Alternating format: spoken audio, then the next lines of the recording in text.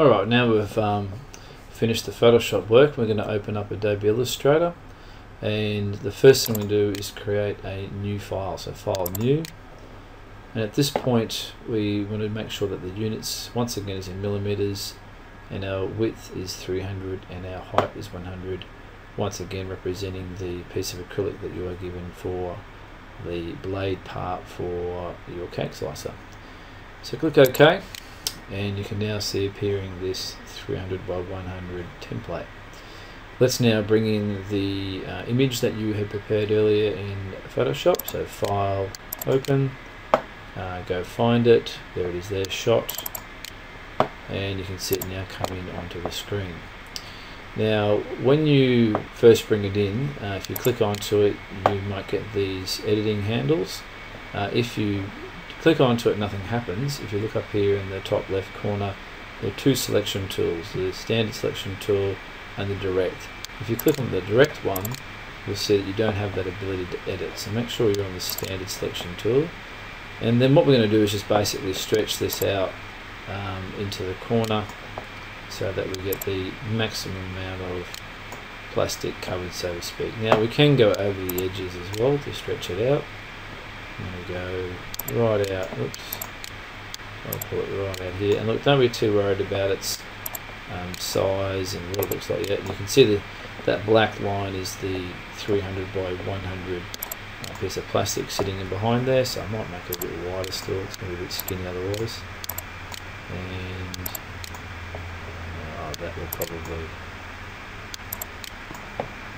that'll probably do something like that.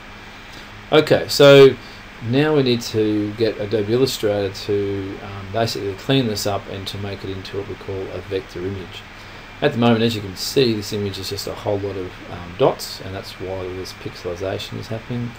The CNC machine or the laser doesn't understand how to follow dots. What it does understand is how to follow what we call a vector graphic, which is basically, imagine a line traced right around the outside of all this, and that line has magnitude and direction.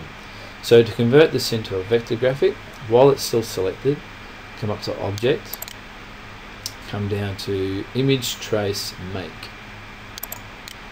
and then straight away you can see that it's cleaned up the image quite considerably, changed a bit of it, so we do have some ability to edit what we see here.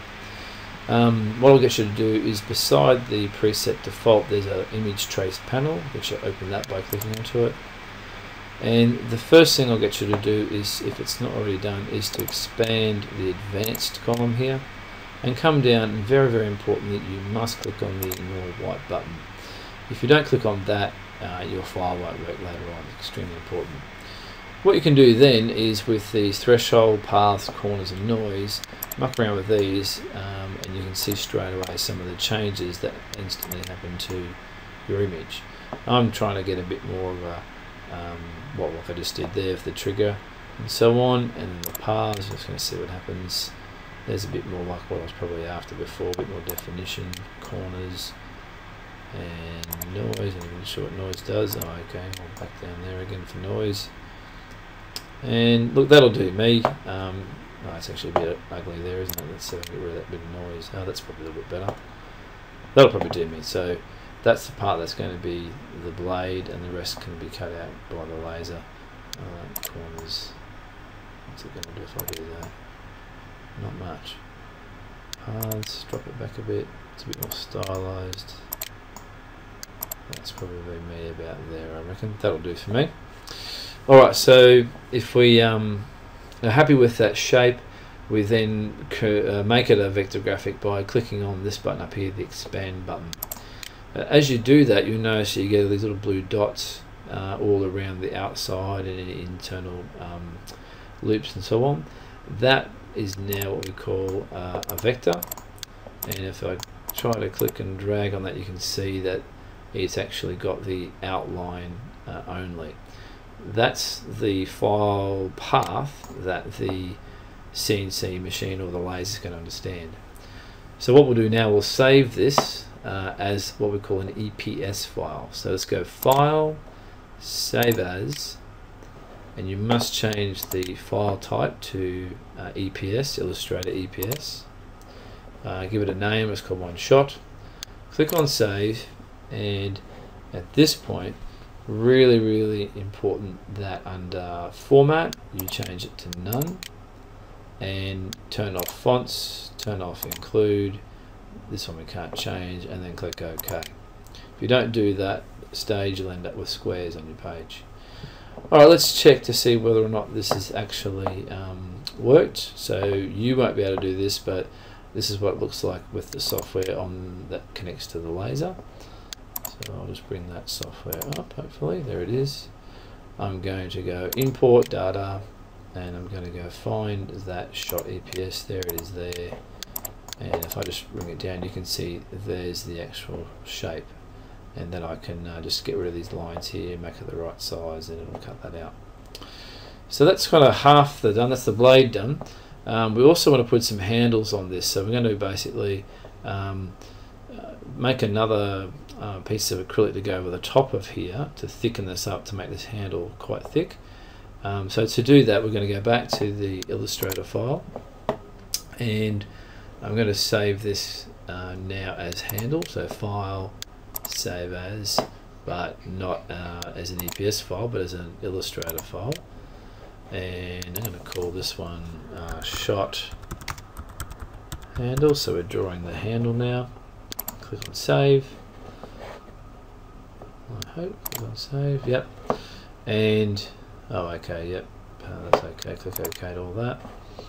And then I'm going to open that handle. I don't think that one's open. So where are we? Shot handle. I called it, didn't I? Where are we? Shot handle EPS.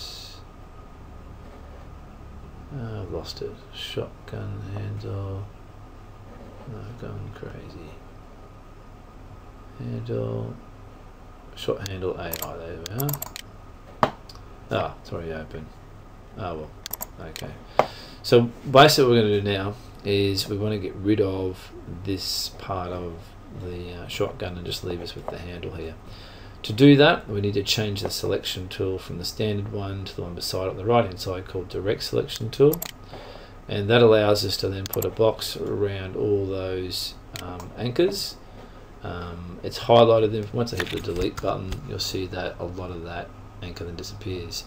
I might get rid of this one as well. I'll click onto it, hit delete. I'll click on this one as well, hit delete. And then there might be some stray paths there. I might just see if I can select those, hit delete. I can zoom in if I wanted to and delete all those, but that's okay. We don't need that path there or that one there. Okay, and now I can basically go through a similar process to make this another EPS file. At the moment, this appears to be an EPS file, but if you have a close look, the blue line goes around, but that stops here. So there's actually no vector going across the handle here, which means this will not cut across there when it goes to the laser. So what we have to do, well, the easiest way to solve that problem is make this back into a picture and then just re-vectorize it again. That's really simple. All we need to do is, with the selection tool, select the handle there, come up to object, come down halfway down through the object toolbox and go to rasterize, which basically means it's going to make it into a picture again. Click on OK, and it makes it back into a picture, not a vector graphic, but now dots again. And then we just do the exact same procedure that we did before to make it into a vector again. Object, image trace, make sure you click on ignore white. I'm not going to touch any of those things there. Click on to expand, and now you can see the blue dot in the middle there, which has allowed that path to come across. And the last thing to do then is go File, Save As, and Shotgun Handle, but this time I'm going to save it as an EPS file. There it is, Shot Handle EPS. Click on Save. Wait for the box to come up. Make sure it's changed from TIFF to none. Make sure everything that can be unchecked is unchecked. Click OK. And we'll just test that. We'll show you. I'll go File, New, Import Data, and what was it called? Shot Handle again. There it is, Shot Handle. And we'll pull it down. You can see there's a closed loop that we can now use for the laser. Okay.